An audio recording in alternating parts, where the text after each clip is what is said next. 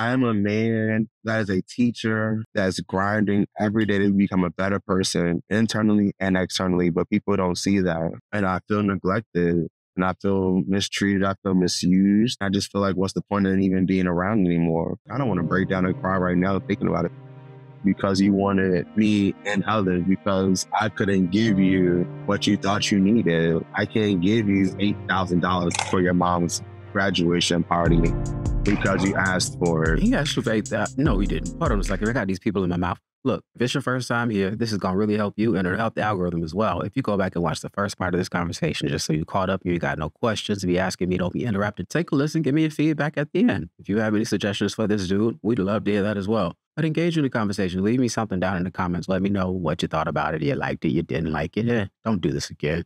Or do more of this.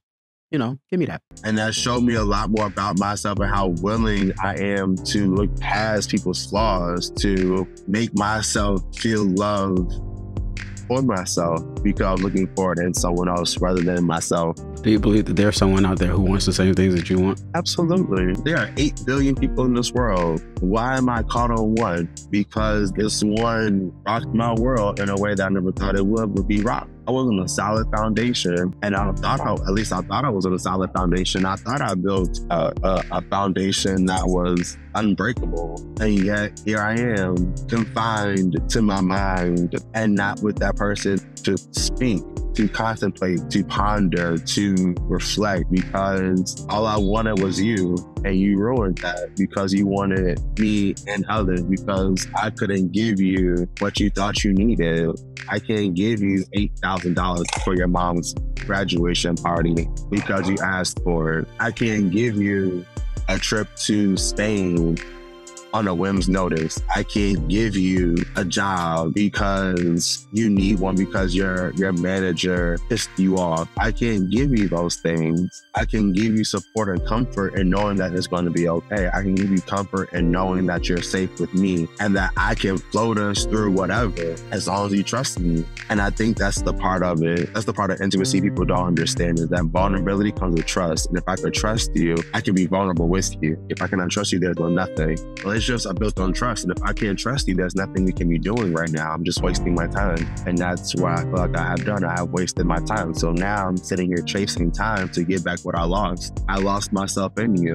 And I'm not mad at it. I'm not mad at you. I'm not mad at myself because I learned a lesson. I can't trust anyone but myself. Did the situation start with a hookup? It started off as a hookup, yeah. And he initiated. That's what actually makes it worse too. For me, is the fact that we started off as hookups and then we ended up just kind of like having, not casual, we had sex here and there frequently, but then he initiated going out on dates. He initiated the whole thing. And then when I started to actually show up in that way, he got scared and recognizing that, oh, you're actually serious about dating me. He got scared and he pulled away. Well, I never did any of that, which is why I say I can't be mad at myself or him, because he was not emotionally intelligent to understand that I'm actually there for him. Maybe he just saw something that he didn't like. You know, like you like something and then all of a sudden you're like, I don't like this anymore. When you say he was trying to push you away and everything, he was doing everything to not. So it seems to me that this person did what would be known as that they switched things up. If they pursued you and then they wanted you to go out on dates with them, and then they stop wanting those things, or they stop wanting those things from you, then it's possible that that was it, that they got what they wanted from you for as long as they wanted it from you, and then they just didn't want it from you anymore. And that's okay. But I would rather you say that versus continuing to lead me on to thinking that this could be worked out, versus playing in my face and playing in my feelings to do things to make me push you away or to make me not buckle up with you. And that's the part that kind of kills me. It's like, that's what I mean. People are willing to be vulnerable. People think that uncomfortable conversations will lead to conflict or lead to a distance or lead to violence in any kind of way, when I'm not that person. A conversation can go a lot further than just a moment of fuck you, I hate you. It's not gonna give that, because I don't give that. A conversation can be mutually understood as, okay, what did I do to make you push me away? Or what did you not like And not so that I could change myself, but so I can reflect upon I cannot change myself, but reflect upon what you say to see if, not to see if that's true, but to really reflect on my behavior, to not change it, but y'all are getting this, right? To improve upon how I might show up for others. Like, I like to look at it as a learning lesson or a lesson learned. How can I improve myself to get better? But if you're not willing to have the conversation, but all you want to do is just push your way to figure out your own issue, I'm kind of over it. I get it. I think if I could offer any piece of advice, whether it be solicited or appreciated or not, is that you can only control yourself, and that people are going to do what they want to do. Everything that you've said, it sounds like, yeah, in a perfect world, a person would give you an explanation of why they didn't do what they said they would do. A person would be able to tell you, this is what you did that made me not like you anymore, and have the uncomfortable conversation. But people aren't comfortable with being uncomfortable. The sooner you accept that fact that people are not comfortable with the uncomfortable parts of life, and they'll do everything to get out of it. That's why people lie. That's why people steal. That's why people will tell you whatever to your face just to get out of it. And then they'll go behind your back, talk to somebody else about you and your situation, instead of just saying that to the person themselves and saying, I don't like you because of this. And honestly, people can't handle that. And because they can't handle it, it turns to violence. And so that's why we fear the confrontation, because people have the tendency to blow up. That's why we're shocked when a person handles it cool and you're like, wait, so we're being mature about this and I can tell you how I feel and you can just, but the world isn't a perfect world. So that's just my 2 cents. Try to understand that you can want this from this person, but they don't owe you that. Like you can feel that they owe you, but the minute they checked out, the minute they did something to cross one of your boundaries, whether you spoke it or not, anything that you went along with that you didn't want to do, and they continue to make you do those things because now you've made them feel comfortable that it was okay to do it, you should have stopped it from then. Because it sounds like they could have possibly been sending you mixed signals, but it also seems as if they were saying, this is not what I want. And then whenever it was convenient for them, they pick it back up again, making you believe that it was what they wanted,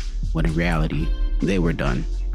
That's why they would ask you for money. They would ask you for these extravagant things that they knew you couldn't provide, just so that, okay, well, if he can't give me this, then I'll be done with it. But then they'll try to give you another chance by, oh, well, I'll let you take me out to eat because you can afford that. But you can't afford to send me to Spain, but you can buy me a couple of meals here and there. So I'm okay with that. And that's not cool. Yeah. Yeah, all is true. How long was that situation? I don't think I got a time frame. How long from the time when you first swiped on the app, you hooked up, to... I don't go on the apps because they make me either feel not good, disgusted, angry, a whole bunch of different emotions depending on who's messaging me. For example, you talking to somebody, you build a rapport, you build trust as much as you can without meeting somebody and there being some type of security. But like when you first plan to meet them, when you're like, oh, I meet each other, just like that, and they just stand you up. You don't ever get an answer for why they stand you up. They don't ever reach out, contact, and it's like, I just wasted gas. You know what I'm saying? I just, like, what was this? This was like going on a week for what? About 6-7 months. And was that the longest that you were talking to or dating someone? No. Okay. I don't know. That situation about 7 months. Yeah. Well, thank you for sharing your experience. You're welcome. And your 2 cents on the question that I asked. You know, I just wanted to get someone else's input. You know, again, I've been married for what feels like forever now, but in a relationship for 14 years, and it's not something that I would be willing to do, to be back out there on the dating market, because it seems scary.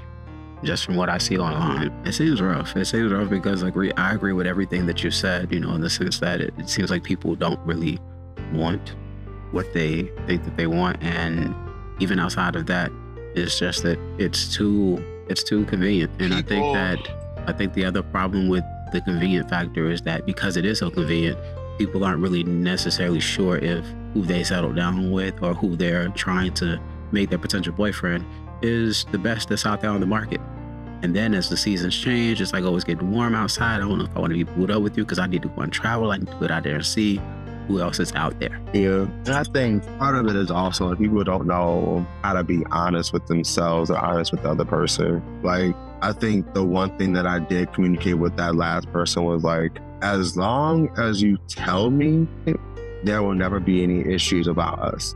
Because I think that's the other issue too, is like, yeah, we were dating, but we weren't committed to each other. We weren't committed to each other, but we were dating each other. And I communicated that to this person frequently. Not frequently, but we had the conversation more than once.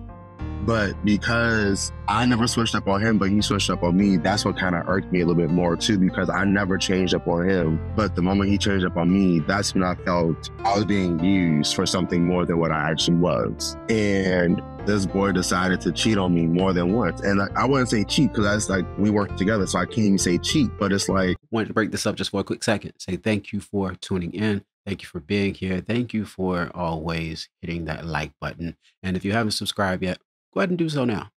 It only takes a second. It doesn't cost you anything. I appreciate it. When you play in my face, or you come back with hickeys on your neck, or you come back with an STD, or you come back with X, Y, and Z, when all you could have just told me was, yeah, babe, I had sex with this, I did this and this and this.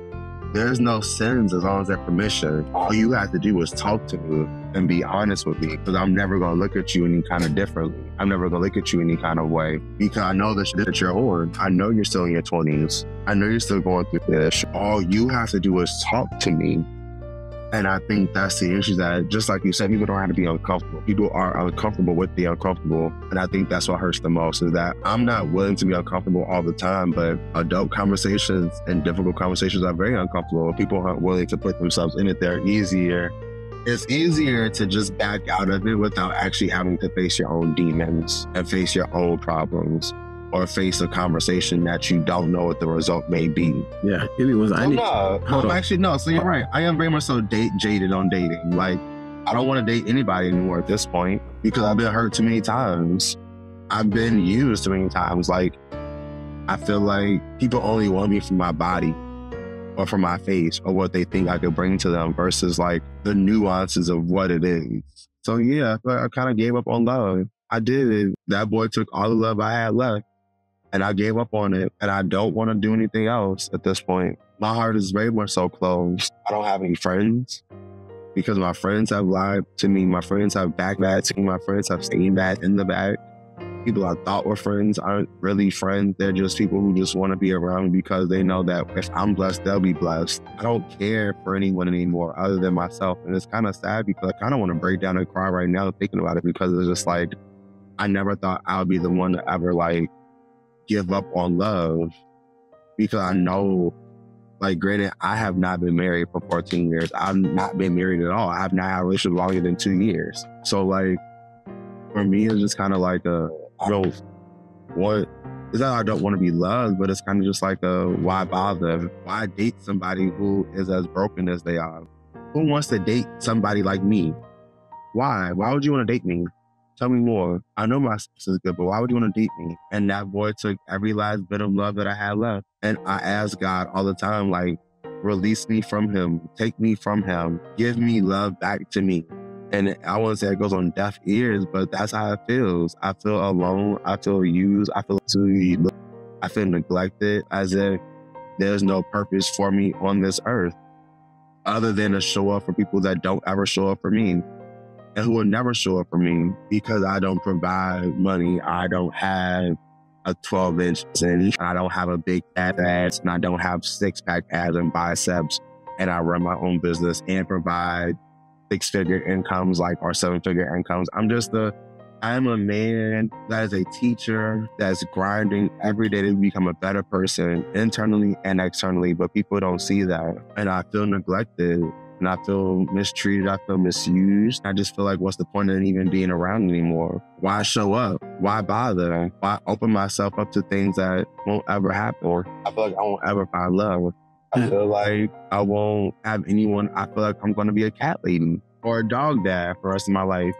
And nothing that's a bad thing with anyone that is going through that, but it's like, I feel like no one will ever want to love or be with me when I don't provide for them the way that they want me to, or they think I need to, because I'm not the aesthetic. I'm a vibe, but I'm not the aesthetic. Are those things that you want to change about yourself? No. Okay. So like, do I want, like, no, well, let me rephrase that. Do I want to have a 7-figure income? Absolutely. That's why I'm grinding it out now. Do I want to have a better body? Absolutely. But I feel like I have pretty good health. I'm in good health. I have a pretty sane mind. I mean, I do have my own mental things going on, but that's all actually under control. Do I want to be stronger and firmer in certain things? Yeah, but at the same time, it's like, why would I want somebody to show up at my MVP game when I'm getting my award when I can have somebody who's in the gym shooting with me? But if you come to me when I'm at my MVP game, I'm going to look at you like you just want me for this. You don't want me for anything else. And that might be true. I mean, as someone who's been in that example of what you're mentioning, but if you're doing it for the right reasons, if you're doing it for yourself, then maybe you'll even meet somebody along the way. Once you start to heal, start to get yourself focused on you and prioritizing yourself. And that'll be what the person will be attracted to. They'll see that you've got your dish together and they want to be attached to someone who has their dish together. Not so much as that you're at the championship game and you've got your MVP. Like, I don't think that you'll attract those type of people, but at the same time, you'll also be able to smell them from a mile away that that's all they want. Like, but if it's something that you want, then, and that's for anything, whether that be love, whether that be the 7-figure income, if you want it, you have to understand that it's not just going to fall in your lap. Even the relationship, I didn't luck up and this just happened overnight. It didn't. It was hard work. And I had to go through a lot of really horrible experiences that I hate thinking about at times, but I'm able to say that it made me who I am today. Not to be all cliche of like, oh, I had to go through it to get here. But if I didn't experience the bad times, I don't think I'd be able to recognize a good thing. And I understand that too. That's what makes this whole thing hard. I get that. I do. I really do. I just feel like the time. I feel like no one cares. Sorry, that's a tangent. I think that you're just in that space right now, and while you're in that space, that's what you're gonna feel like. And it's fine to feel like that while you're there, but you just gotta understand that you can't stay there. So feel it while you're in it, and then make the plan to see yourself on the other side. Because when you feel like this, you've also got to remind yourself about the days when you couldn't stop laughing. You got to remind yourself of the times when you were at the top of the mountain. You got to know that you'll get back there. So you can't let one turkey make you think that, I'm falling off, or I'm not me. Like, all the things that you bring to the table. And that anybody that would be with you would be lucky to be with you because of said things. So don't worry about the people that don't see that in you. I actually see those people as blessings for not being able to see the beauty in me, because you just waste my time.